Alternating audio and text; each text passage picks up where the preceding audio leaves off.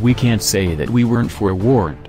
Kia has been dropping broad hints about its plan to produce a rear-wheel drive sedan for years. The original GT concept was shown at the Frankfurt Auto Show as long ago as 2011, with the Stinger GT4 building on it at the 2014 Detroit show. Now the wait is finally over as the company has unveiled the production version of its forthcoming sports sedan, which adopts the Stinger name.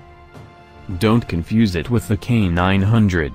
The Stinger is a much sleeker and sportier proposition than its staid big sister, and it has a low, coupe-like roofline.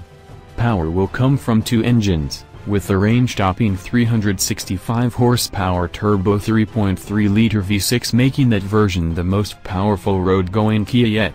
A 255 horsepower 2.0-liter four-cylinder will serve as the entry-level engine.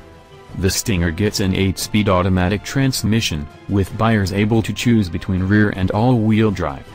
Kia says it is targeting a 5.1 second 0 to 62 mph time and a 167 mph top speed for the 3.3-liter.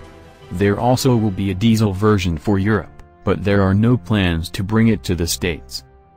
The design certainly is aggressive. It is the work of Kia's European design studio in Frankfurt.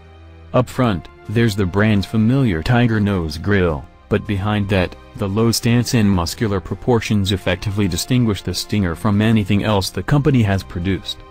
Buyers will be able to have fun by getting their buddies to guess the brand of their new car when seen in profile. There's something distinctly Alfa Romeo-ish about the rear end small,